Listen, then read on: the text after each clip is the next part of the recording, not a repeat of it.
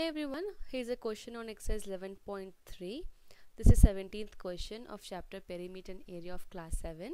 The question is, the minute hand of a circular clock is 15 centimeter long.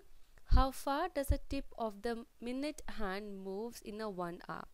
Now what they're saying here is, suppose we have a clock which is in a shape of circle and there is a minute hand. Let's assume that minute hand is here pointing at 12. Okay.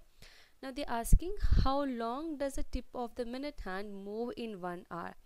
Now suppose it is starting from this point, okay, and it will gonna cover this whole like in 1 hour, right?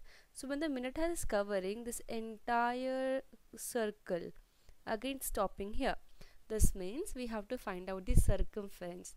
We have to not find the area. They're not asking the area, they're asking how much does it cover in a 1 hour. How far did it go? So this much length it has covered in 1 hour. That means we have to find out the circumference of the circular clock.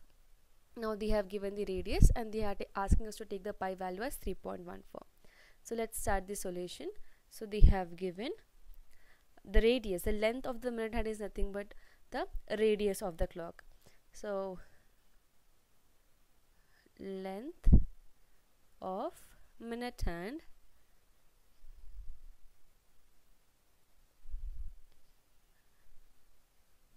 that is nothing but the radius is equal to 15 centimeter.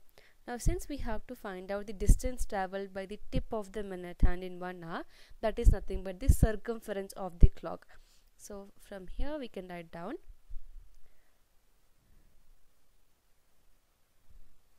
distance covered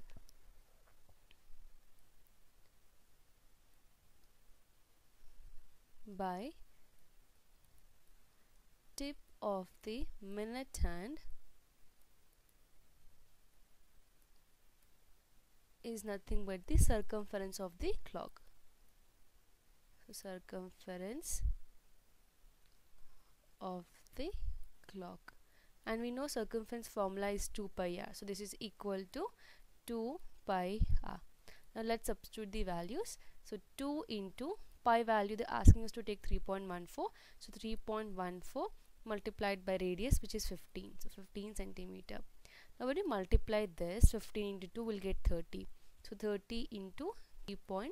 Now when you multiply 30 and 3.14, we'll get 94.2 centimeter. So this much distance has covered in 1 hour. So this was simple question. I hope this is clear. In case you have any further question or doubt, you can drop a comment below. Thank you so much for watching.